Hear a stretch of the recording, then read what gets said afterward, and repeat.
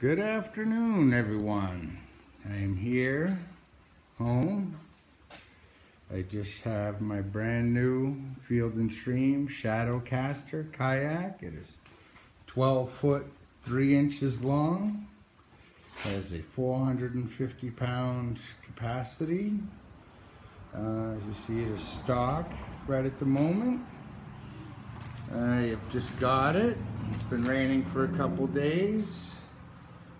Just a cheap paddle for now, as my plans are, as most people do with these fishing kayaks from YouTube that I've noticed, is modifications to it, which I also plan on doing.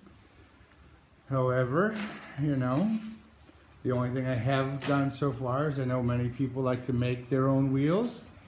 There's the pumpkin, that's Lily. I chose to buy from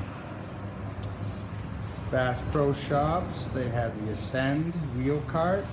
It's adjustable. A couple of clips, the tires comes off. It breaks down to 3 small pieces, which could then stick into the hatch. So I think that'll be a little better than something I can't take apart. The seat for standing in its upright position, which is nice. I'm a bigger guy, and I've sat on the seat. It's plenty wide, seems pretty durable, and the seat, and it's down, and then it has its, as most people already know, right, has its 3rd position. And the little rope there to lock it in. I don't have it clipped down at the moment, obviously. But this will be the first in a series of videos that I'm gonna make here for YouTube. I've watched many other people's mods, and usually you end up seeing the finished product. And what I'm going to do is a little more step-by-step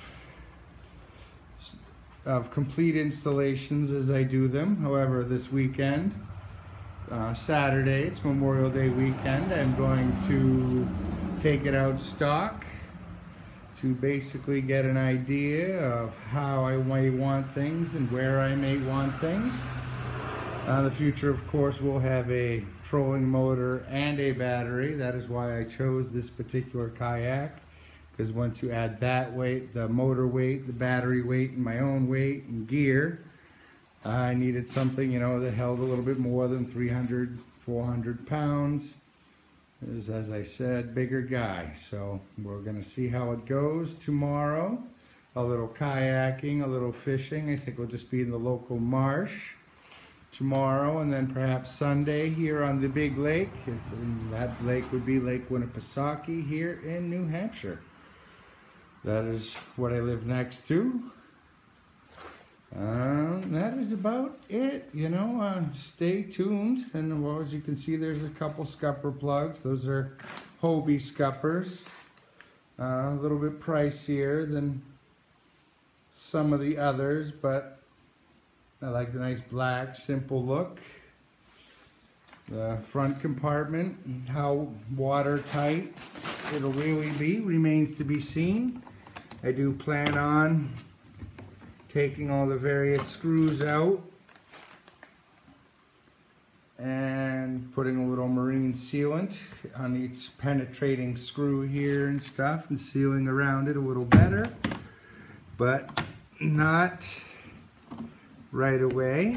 You know, closes up nice. It's not the lightest. It is 98 pounds, but that is not really that much weight. I mean, I can lift it with one arm still, so that's pretty good. And then the corner, well, for other projects, there'll be fall projects and things. The panels from my snowmobile, which is currently at the shop. That will be a late summer, fall project before the winter comes. There'll be other videos, you know, because other fishing and whatnot here on the lake. When I get that out, need to replace the impeller, so it will not be, I'm not going to spend the time this weekend with it. I will get that done as soon as possible, and we'll get some video with that and the friends and more fishing. I also fish around the Massachusetts area. Various little things, but stay tuned for more and updates and modifications to come. This is a side note, my first YouTube video, so I will gladly take some suggestions or, enjoy. Thanks for watching.